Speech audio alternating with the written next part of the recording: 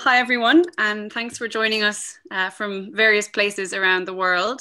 You're very welcome today to our ExLing tutorial, and we're privileged to be hosting Professor Ian Roberts from Downing College, Cambridge, who will be giving us insights into his research on comparative syntax, and will be delivering today's tutorial, How to Build a Language. So I'll pass you over now to our ExLing Society Chair, Professor Antonis Botinis. Thank you, Kate. Well, today we have the pleasure to have with us Ian Roberts from Cambridge. Well, I'm so excited, Ian, because in my youth, we grew up with universal grammar, syntax, and all this. And although linguistics has taken many directions in recent years, syntax is still popular. And the same is universal linguistics, which we have left it a little bit aside. And particularly in phonetics, traditionally, we have been working with contrastive, trying to find differences among languages and not the common properties. Well, Ian has been a dedicated researcher and scholar, published a lot of textbooks, research papers, not only in syntax in the narrow meaning, but syntax in relation to other components of the language. And that is the title today, How to Build a Language. How to build. Do we know how to build a language? Well, that is what we will discuss, because all the time we have tried to analyze language. Well, it will be certainly an interesting presentation and discussion to follow, and then we will have the chance to ask or make comments and talk with Ian. Thank you for being with us today, Ian. The word is yours. Okay, thank you.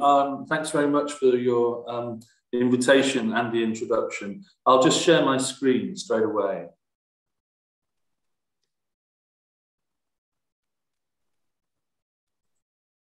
So can everyone see that? Yeah, that's great, Ian. Okay, actually, I've just realized something. I'm going to try a different share because there's sometimes a problem with PowerPoint. I'm going to do it this way. So I'm not going to put it into, well, let me try from here. Yeah, there's a problem sometimes with the slideshow mode. So I'll just do it when the screen is shared. So I'll just do it this way. Okay, so my title, as you can see, is How to Build a Language. And I hope to be able to answer the question that was just raised in the introduction, actually, in a certain way. Let me just begin by making a very simple and basic observation that anyone can make if you've been exposed to more than one language. And that is how different languages are. So here we have, at the beginning of this slide, a sentence in Mandarin Chinese. And of course, if you don't know Mandarin Chinese, there's no way you can make head or tail of this sentence. Of course, the first thing we would think of as Europeans or Westerners is, well, that's just because of the Chinese writing system, which is so different to ours. But even if we transliterate the sentence, as on the second line here, still we can't make head or tail of it. The sentence actually means Zhang San ate an apple, basically. And so Zhang San, you can see as a proper name. Again, you can't guess what any of the other words mean in isolation. I'll come back to them in just a moment. My point here is simply to make the observation that from every perspective, from the perspective not just of the way the languages are written, but also the way they're pronounced, their phonetics and phonology, and the way the languages are structured, and of course the vocabulary. Languages differ in every single respect. And this Mandarin sentence, contrasting with its English translation here, John ate the apple, clearly shows that. Then what we have here, the next sentence in Chinese, is ta qi le sheme, with the very badly pronounced, I'm sorry, corresponds to the English sentence, what did he eat? And then the third sentence corresponds to he ate it. So with these three sentences, you can perhaps begin to guess what some of the Chinese words mean. Qi means eat, sheme means what, pingguo means apple. It may be more difficult to guess some of the others. And of course here, what I've shown with the English examples is that we can represent, given the way that English spelling is so notoriously unsystematic, here we can represent the actual phonological or phonetic form of the sentences, which we could also do for the Chinese ones in principle, similarly using the International Phonetic Alphabet, but I haven't done that here. Let's just move on and look at these same very simple sentences in some other languages. So, oh, sorry, before we do that, the next slide is still on Mandarin. And here now, what we have is a proper representation of some parts of the structure of the sentence, or really a word-by-word gloss, as it's called. That's in this font here, an interlinear gloss between the original Chinese sentence given either in pinyin, that is the Romanized writing system, or in the Chinese characters. And here we have the translation, which we've already seen. In the interlinear gloss, we have something that translates every bit of the Chinese sentence, word by word, or more precisely, morpheme by morpheme. So we have eat corresponding to qi. The le element is a kind of aspect marker indicating that the action is completed. And then we have a word which corresponds to one. And then we have something which is very difficult to translate into English, an element that goes in between numerals, such as one, and nouns obligatorily in Chinese, which is called a classifier. And it just tells us what kind of thing is being counted. Okay. So now we see each bit of the Chinese sentence translated, and so we get a sense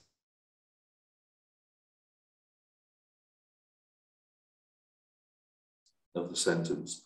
For our other examples, we have the gloss he, ta, eat, che, le, aspect, and then shema, what. Okay. And what we can notice here is, compared to the English sentence, what did he eat? The word for what does not come at the beginning of the sentence, as it must in a question of this kind in English. And then our third sentence, which I translated earlier as he ate it, ta qile, here again we have the same word for he, the same word for eat, the same aspect marker, but you'll notice that there's nothing in the Chinese sentence that corresponds to it. Okay, it's just left understood. That's a very general feature of Chinese. Now let's move on, perhaps to a slightly more familiar language, certainly since I'm speaking from Florence it is. We have the same sentences in Italian. La mangiata, she has eaten it, or he has eaten it. Ha mangiato la mela, he or she has eaten the apple. And che cosa ha mangiato, what has she or he eaten. And here, those of you who know French or Italian or Spanish, we're on much more familiar ground compared to Chinese. But still, we can see some interesting features. So first of all, we have the word a, which corresponds to has, the word mangiata, which corresponds to eaten. The word for it is actually this L apostrophe at the beginning of the sentence. So we can see that that word is in a different position to its English counterpart. And there is no word corresponding to he or she. In the second example, we have very much the same situation. Has eaten the apple. You can notice, though, that the word for eaten ends in an O here, but in an A in the first sentence. That's due to the presence of the feminine pronoun in front of the participle eaten. So again, something interesting. Otherwise, we have simply has eaten the apple, very similar to English, but no word for he or she. And then finally, what has she or he eaten? We have, at least in some forms of Italian, che cosa, what thing means what. And we can see that, as in English, this interrogative word has to come at the beginning of the interrogative sentence, even though it corresponds to the direct object, which normally follows the verb. Italian and English are exactly alike in this respect. Again, we see the missing subject. Moving on to Japanese, here we see again missing material of various kinds. So we've just got the simple sentence, he or she ate it, which can actually be uttered in or translated into Japanese just as tabeta, which is the verb eat, tabe, and the past tense marker ta. So we just have the verb, it's just ate. If we fill out the sentence with the subject and the object, as in Tanako ate apple or the apple, we have this sentence in B, where you can see the order subject or topic, object marked with the accusative case, and then the verb ate. Okay, so what we can see is that the order of elements is different in Japanese from English or Italian or Chinese, actually. In all of those languages, we have the order verb before object. But in Japanese, we have the order object before verb. Now let's move on to something much more seemingly exotic and look at a language, an indigenous language of North America called Mohawk, spoken in an area on either side of the St. Lawrence River, on the border between the United States and Canada. There are currently about 3,000 speakers of this language, which is part of a very large family of indigenous North American languages called the Iroquoian family. The interesting thing about Mohawk, like many indigenous languages of North America, is that a single complex word, extremely complex word, can correspond to an entire sentence of English or a more familiar European language. So here we have the sentence, he likes babies, which translates just as a single word, although we can break that word up into its components. So we have this first prefix ra, which means he, the subject. Then we have another prefix which actually corresponds to the object, babies. Then we have something which is just untranslatable. Then we have the verb, like, and then a final marker which tells us it's a habitual action. So that corresponds more or less to the present tense in English. He likes babies. And here we have, if we change babies to them, what happens is that the original prefix for he changes completely. And we get a single prefix, which means he is the subject and they is the object, ending on the verb are the same as in the first example. So this corresponds to likes. But these are both single words corresponding to entire sentences. And now let's move south. Our final example is an indigenous language of South America, Cucuro. This is spoken in the province of Mato Grosso do Sul, in the interior of Brazil.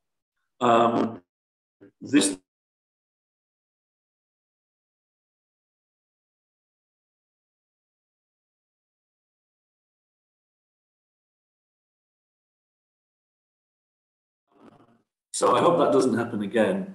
I can hear is generally good, so I was surprised by that. Anyway, as I was saying about Cuicuro, what we see in this language is, again, a lot of complicated verbs, but not quite as complicated as in a language like Mohawk. So here we have the sentence, he will hear me. And you can see that there's a complex verb which consists of the object, the root here, something indicating a punctual action, a single action, and then future tense. and then another aspect marker talking about the kind of action, and then the subject. So what you can notice is that the subject comes after the verb in this language. And here we have, again, a sentence corresponding to a single word. So this is I am working, I work, and then it's something meaning continuous action. So that little tour around several continents shows us, gives us an idea of the extent of linguistic diversity that we can observe in the world. And this certainly goes well beyond what was traditionally thought in classical times or in medieval times or even early modern times in Europe. We have by now a very good sense of the range of variation that exists among the world's languages. Of course, there is a task of documenting and in many cases, unfortunately, preserving these languages, which is something which is actively going on. And of course, that's worthwhile because studying unfamiliar languages, especially from ethnic groups such as the Mohawk and the Kwikoro, tells us something important about aspects of human cognition, culture, etc., etc. But in itself, although we see a great deal of diversity, this doesn't necessarily undermine a universalist approach to language. It creates a challenge for a universalist approach, but it doesn't undermine it. And I want to talk now a little bit more about the universalist approach, so the opposite side of the end of the spectrum. Universal grammar is something that we can think of as a kind of language instinct common to humans. In fact, as many of you probably know, the language instinct is the title of a very well-known book by Steve Pinker, where this point of view is put forward very well.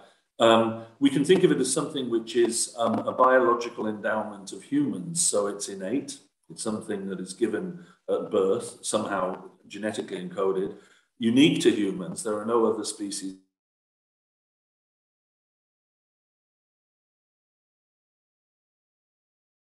in the first few years of life. So universal grammar, natural languages all have these properties. So the question we can ask is, well, if there is such a thing as a universal grammar, which is innate and unique to humans, why do we have all these different languages? Okay. Well, we could pick up from medieval thinking. The medieval philosopher Roger Bacon said grammar is substantially one and the same in all languages, despite its accidental alternations. Well, of course, that was much easier to state in the 13th century when very little was known about any languages outside Europe. And as I've just pointed out, we now know that there's a much greater degree of diversity than someone such as Roger Bacon would have suspected. In more recent times, of course, the individual who's been most associated with the idea of universal grammar is Noam Chomsky, who is still alive and kicking. And he saw universal grammar as basically a hardwired blueprint for language, hardwired in some sense into human cognition. So universal grammar would be seen then as an ingredient in language acquisition, effectively defining what is a learnable or acquirable language. It constrains the form that human languages can take, so it tells us what an impossible language is, although we've seen that there are a lot of possible different languages. And it constrains the way in which languages can change over time, something I won't have time to talk about here. It's an important aspect of human cognition, something which perhaps extraterrestrials would find interesting about us. Chomsky's language acquisition recipe essentially consists of saying that it's a combination, the mature language capacity of any human who grows up under normal conditions is a combination of nature and nurture. So universal grammar is the nature part, but of course what the child is exposed to in their environment in their first few years of life is the nurture part. So I grew up in England, therefore I'm a native speaker of English. If you grew up in Athens, you'd be likely to be a native speaker of Greek. If you grow up in Beijing, you'd be likely to be a native speaker of Chinese, and so on. It was also pointed out actually back in the 60s by Eric Lennerberg that language seems to resemble other biologically mediated developments in that it seems to be subject to a critical period. That is, there comes a certain point in the development of the individual after which it's much more difficult for this capacity to develop naturally. And so if somehow the individual is deprived of the relevant nurture, the relevant environmental stimulus, then the ability would atrophy. This, of course, is very, very difficult to prove in the case of language. There are obviously ethical constraints on what kinds of experiments one can perform on small children. And generally speaking, if any human child in a normal environment is exposed to language, and if they're not, because they're exposed to language by being exposed to other humans, and if they're not exposed to other humans, the human infant will simply die because they're not capable of looking after themselves.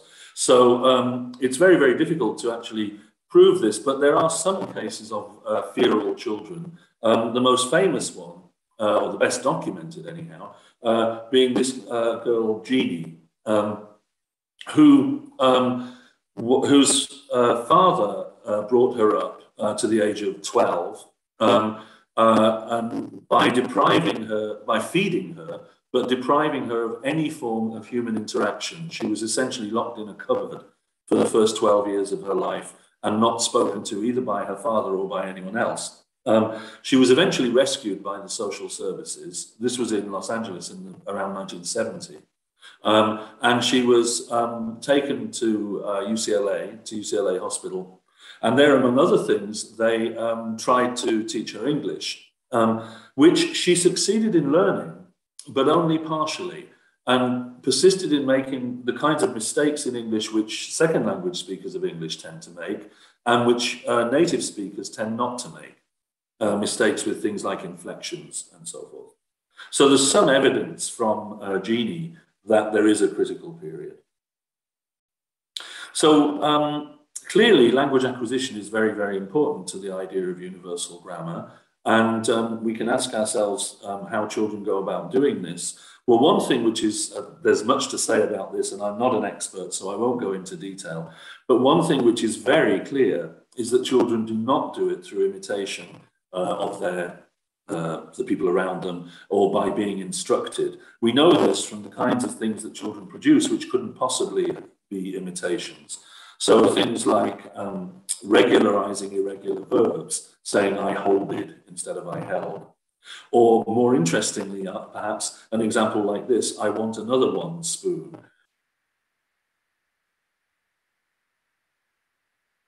And the noun itself, which actually looks a little bit like a classifier of the kind we find in languages such as Chinese. Or saying no like juice. Again, this pattern for negating a sentence by just putting a negative word at the beginning is very common cross-linguistically, but it's not how English does it. In fact, English negation is significantly more complex. So these kinds of sentences give us evidence that children are not just imitating. They're essentially developing their own grammar. So we have this evidence for universal grammar. We have evidence of a critical period. We have evidence that children don't learn by imitation. The simple fact that language is universal to all humans and not found in other species and is acquired very quickly gives us a good reason to believe in the basic idea of universal grammar. But then we come back to our question, which I demonstrated at the beginning: why all these different languages and different systems? So that's the question we have to answer. And we can begin to do this by looking at a different tradition in linguistics from the Chomskyan one, although it's very closely connected. The tradition of language typology that was developed primarily by Joseph Greenberg at Stanford University. One of the things that Greenberg did was simply compare the orders of elements in the sentence across a good number of languages. And this is an aspect of language typology which has continued.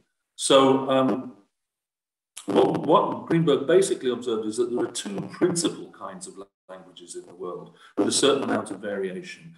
There are languages which have the verb before the object, which is like English. Remember, I ate an apple.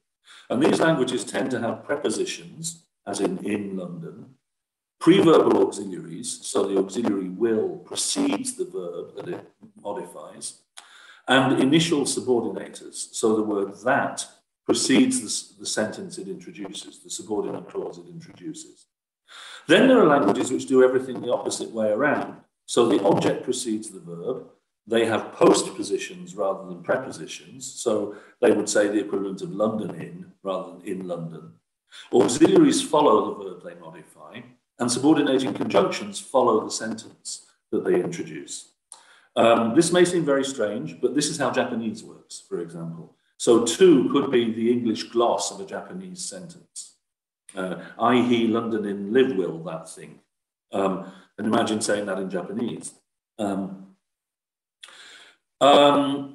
The Greenbergian tradition is represented these days by an online database called the World Atlas of Language Structures, which I strongly recommend taking a look at, which has data from over 2,000 languages spoken all over the world for various features. And each feature comes with a map. So here's actually a map showing two features together: object, verb order, and postpositions, object, verb order, and prepositions, verb, object, order, and postpositions, verb, object, order, and prepositions. And what you can see is that object, verb, and postposition is very common, all the yellow squares, very common in most of Asia, for example. And then VO and preposition is also very common, the blue circles, Europe, Africa, Southeast Asia, Indonesia, and parts of the Americas. And then the other two logical possibilities are extremely rare and dotted about for the most part. So this supports Greenberg's contention that OV and postpositions, VO and prepositions go together, although we can observe that there are exceptions. Here's another piece of evidence along the same lines. If we bring the subject into the picture and think of very simple sentences with a subject, verb, and object, like John loves Mary, what we find is that of the 6 possible permutations, 2 are very common. So the English type of order is very common, but it's not the most common. In fact, the most common is the Japanese type of order with the object before the verb. Then verb, subject, object is not uncommon, but not common. And verb, object, subject is pretty rare. The other 2 possible orders, object, subject, verb, and object, verb, subject, are very rare indeed. Less than 1% of the world's languages show those orders. So here's another map from the World Atlas of Language Structures showing these. So here we have the blue circles representing SOV, here you see Japanese. The red circle representing SVO, here you see English and lots of European languages. The yellow circle representing VSO, and you can actually see that the Celtic languages on the fringes of Britain are VSO, as are various languages in the Pacific. And here you can see OVS and OSV, but you can barely see any examples of them. They're mostly in the Amazon, actually. Okay, so now let's sort of extrapolate from Greenberg and the results about word order and go back to some of the things we looked at in our first examples.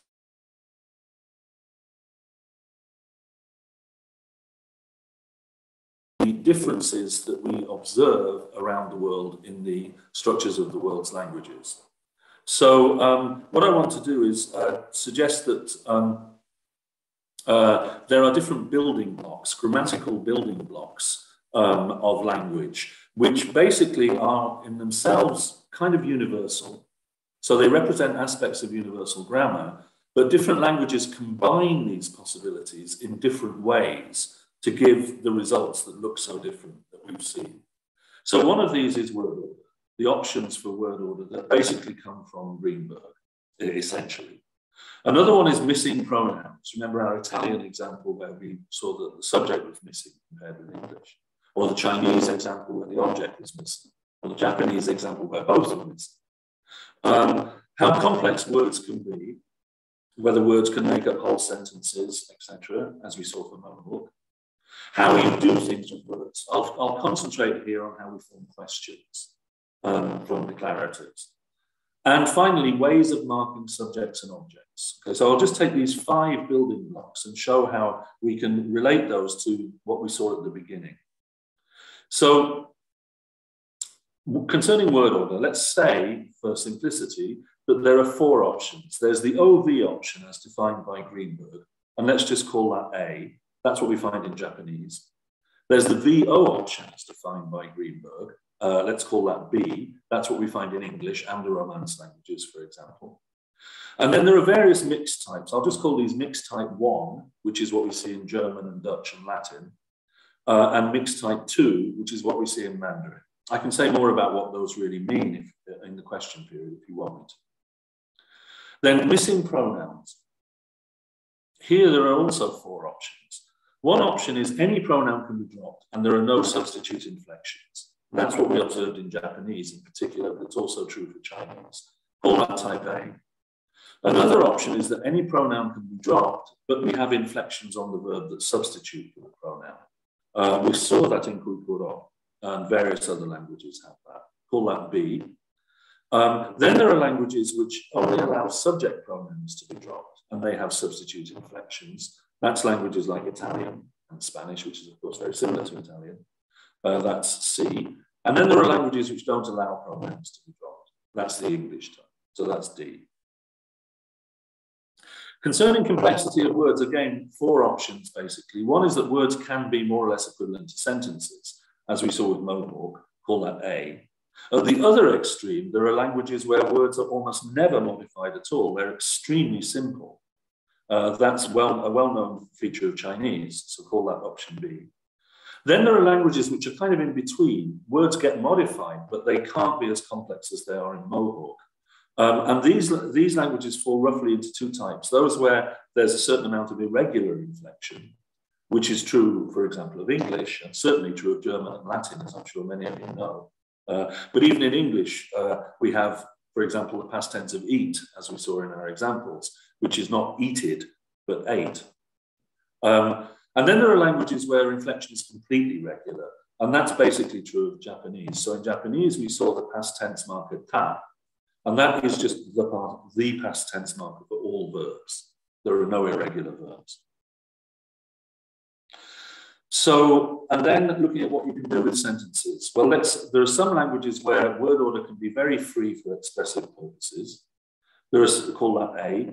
There are some languages where the word order is free, but the freedom is limited in various ways, and there's no special order for interrogatives. Japanese is like that, call that B. There are languages with limited freedom but a special order in questions. That's what we see in German. There are languages with very little freedom of word order for expressive purposes, but a special order in questions. That's D, that's what we see in English.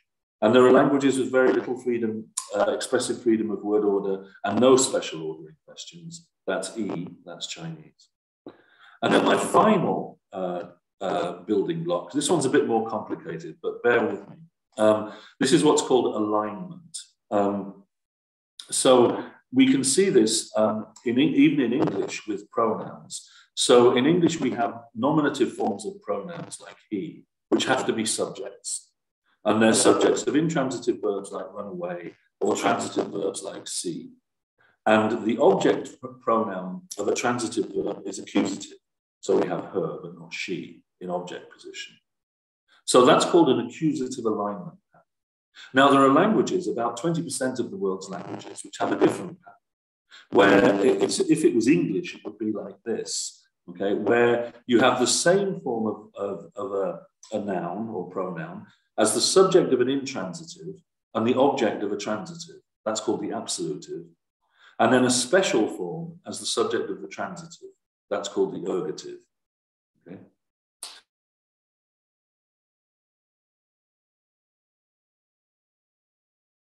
Draw your attention to it, and then we lost the connection. That in Guikuro, in fact, we have an ergative pattern because this prefix with the transitive verb here corresponds to me, the object. Subject is this. But with an intransitive verb, work, it corresponds to the subject. Okay?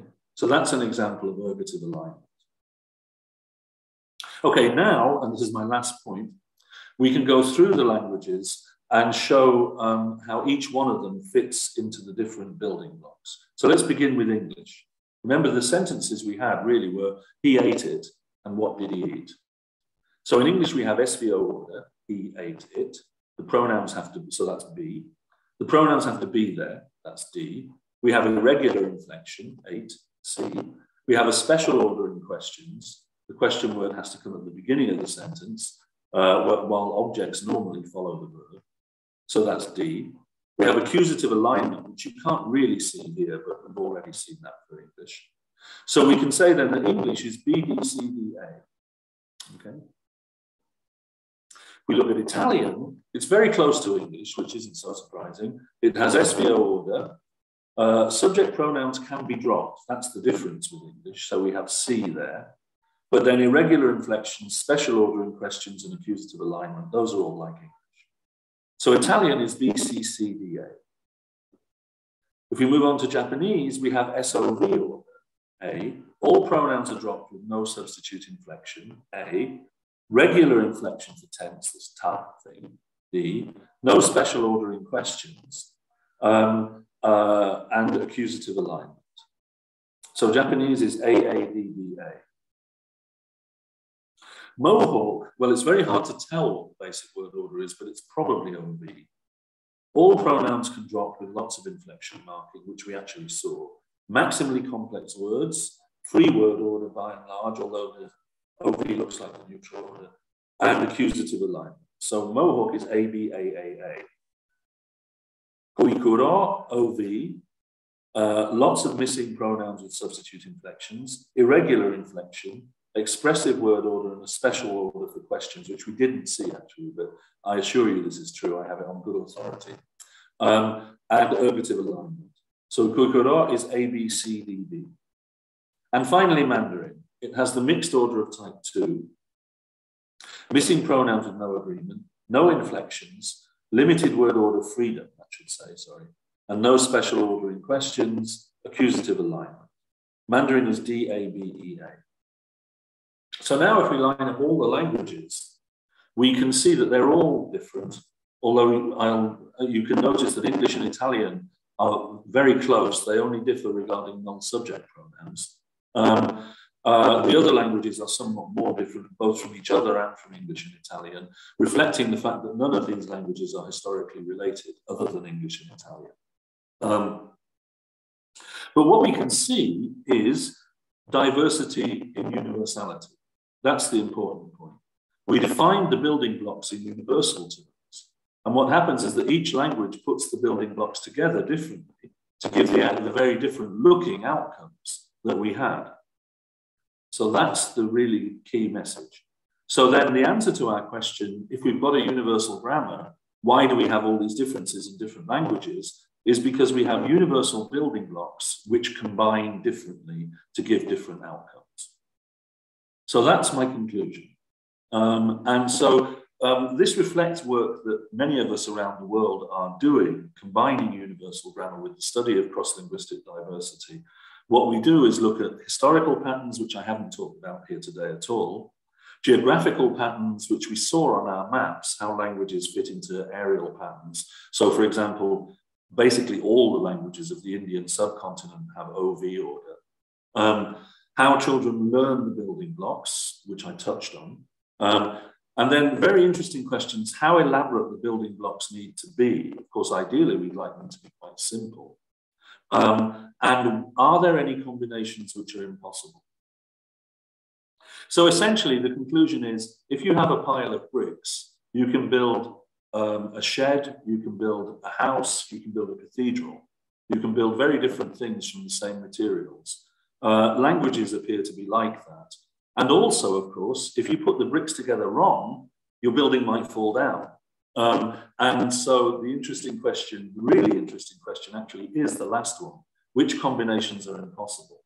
And that's something, again, that many of us have been actively working on. That's it. I'll stop there. I ran over slightly. I'm sorry. This was partly due to a connection problem. But there's certainly some time left for questions, I hope. So shall I stop the share? Yeah, you can stop the share now, Ian. Yeah, that's fine. Thank you. Thank you very much indeed, Professor Roberts. So we'll open the floor up now for any questions that you might have. Please, if you could type your name into the chat box if you do have a question, as I currently don't have the raise hand function visible on my version of Zoom. So just use the chat box, please.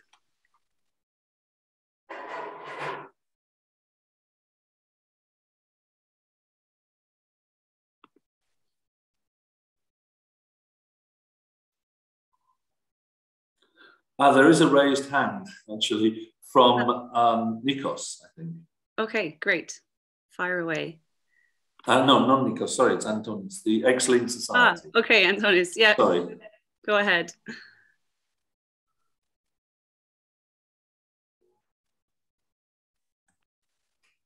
Okay, thank you. Well, I have a small comment and a main question. Okay.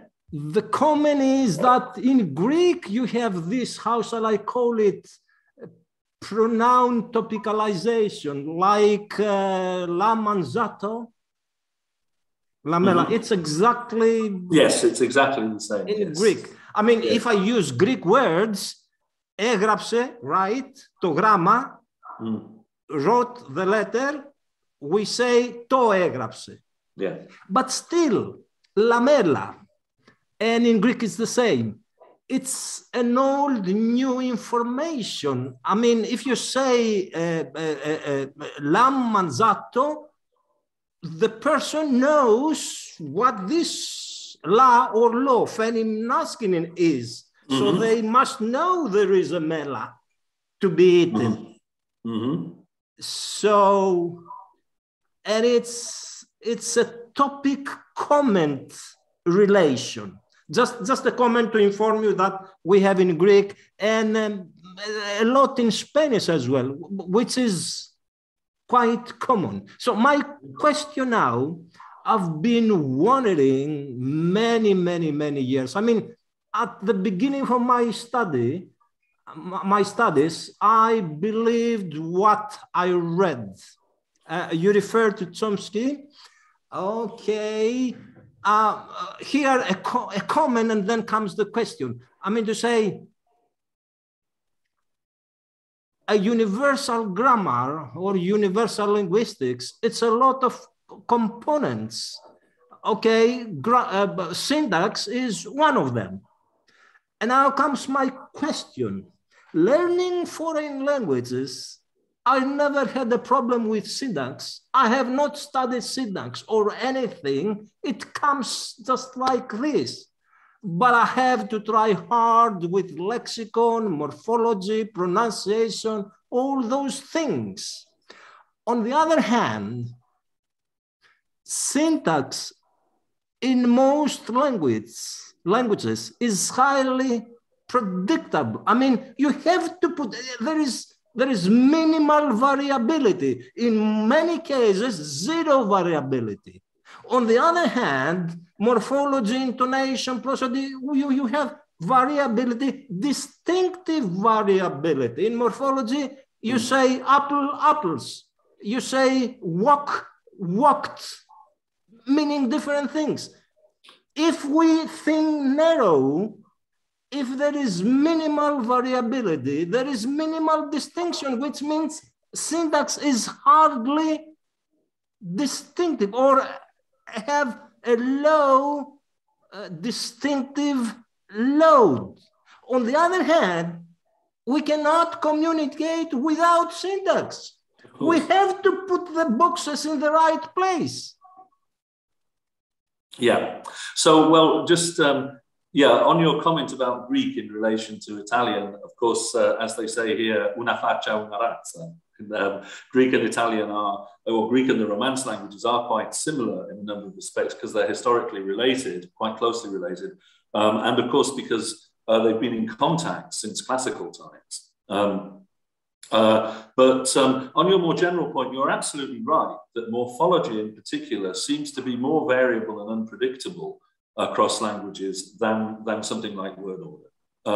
That does seem to be true. But of course, there is variation in word order, as I showed. And then the question is to catalogue that variation and show what other things may go along with it, which, as I said, was really what Greenberg did initially. And that has been kind of taken into to some extent into the Chomskyan tradition. And of course, the one thing about any language, which is, unless you're talking about related languages, but as soon as you go to unrelated languages, the one thing which is completely unpredictable is the vocabulary. As we saw with that very first Chinese example, if you don't know Chinese, you're never going to know that "chi" means eat. Right? How would you ever know that? So you just have to learn vocabulary when you learn another language. When you're young, it gets harder as you get older. But your basic point is right, that syntax is essentially more clearly rule-governed in various ways than morphology. Morphology is rule-governed, but there's actually a considerable debate among linguists as to what those rules are and how similar they are to the rules of syntax. That's very much an ongoing controversy. I think there was another question in the chat, actually. Yeah, we have one here from Zia. So, Professor Roberts, if you have eyes on that question in the chat, just let me know. If not, I can read it out. No, I've got it. So, yes, it says, "Hi, thanks for the wonderful talk." Thank you. My question concerns the complexity of case alignment. If more patterns are attested, does this impact the algorithm denoting the aforementioned building blocks?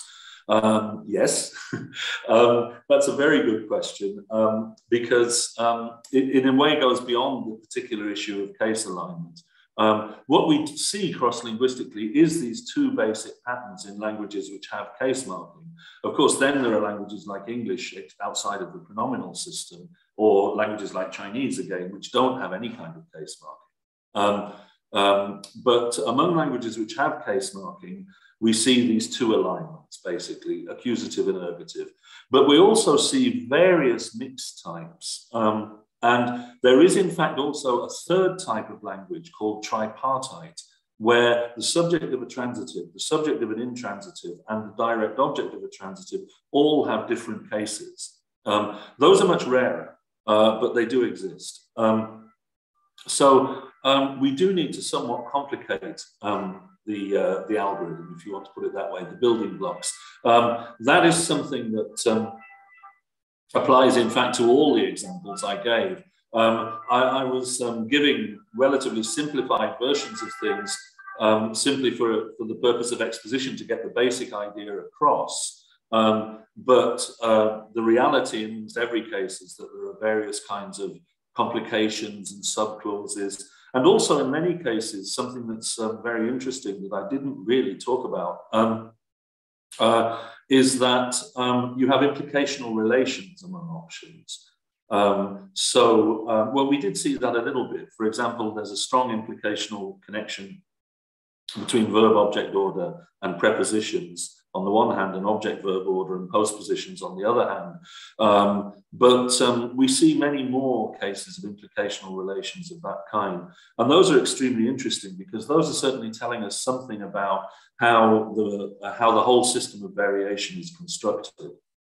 So, but the very short answer to your question is yes, the reality regarding case alignment is somewhat more complicated than what I actually presented.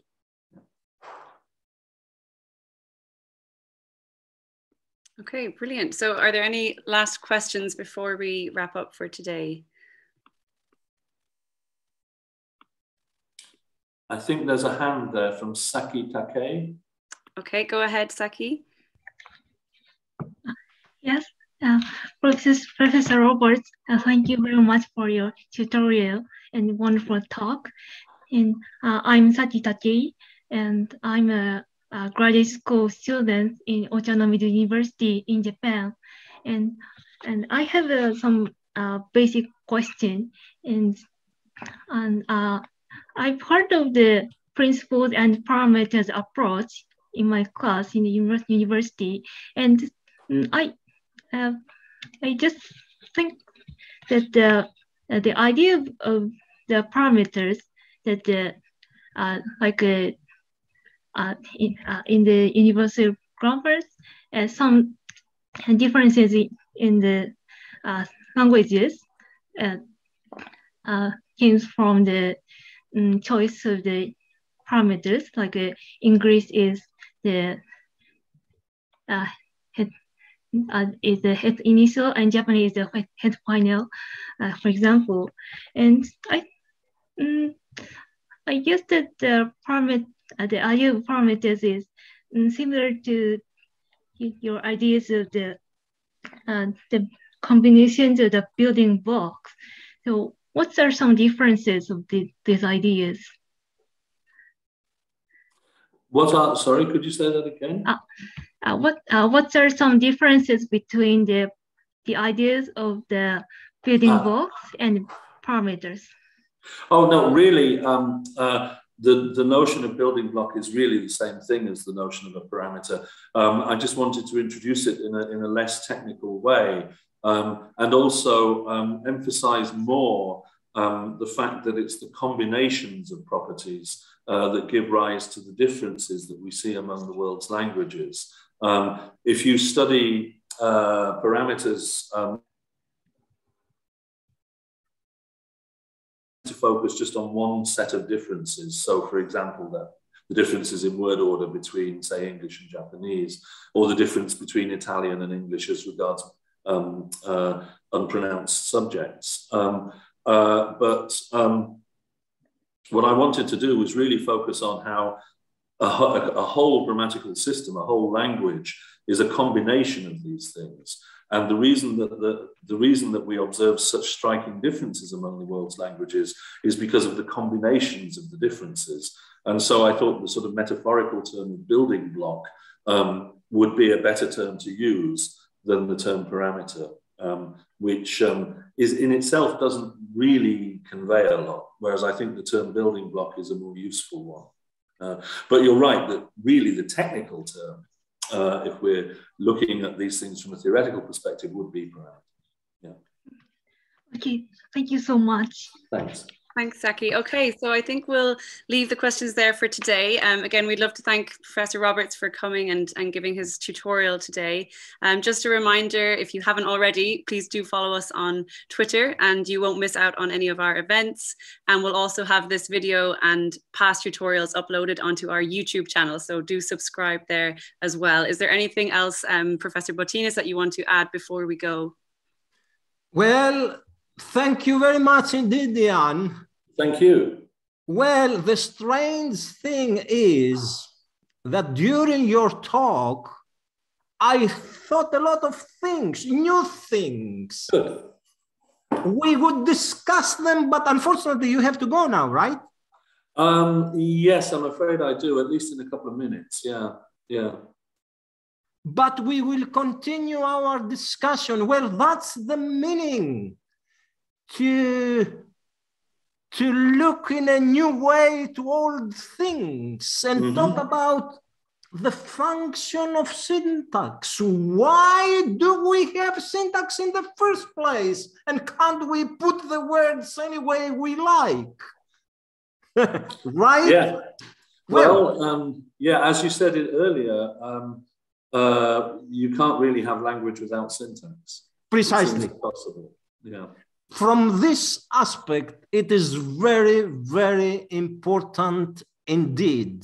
And I've thought about your building blocks and how to combine them with intonation and prosody, but it's something we will discuss in the future. Okay, I hope so. Yeah. Oh, okay. Thank you very much indeed. Thank you all of you who came. Back to you, Kate. Do you have anything more to say? Thank you. I have nothing more to add. Just thanks again to everyone for coming, and we hope to see you. We have another tutorial on the 29th of April with Cynthia Klopper from Ohio State University, and she'll be talking about cross-dialect speech processing. So please do join us again towards the end of April, the 29th. Okay, thank you all. Have a great weekend. Okay, thank you. Bye. Thank you, Professor Roberts. Okay. Bye-bye. Thank you. Thank you. Bye. Bye, everyone. Thanks.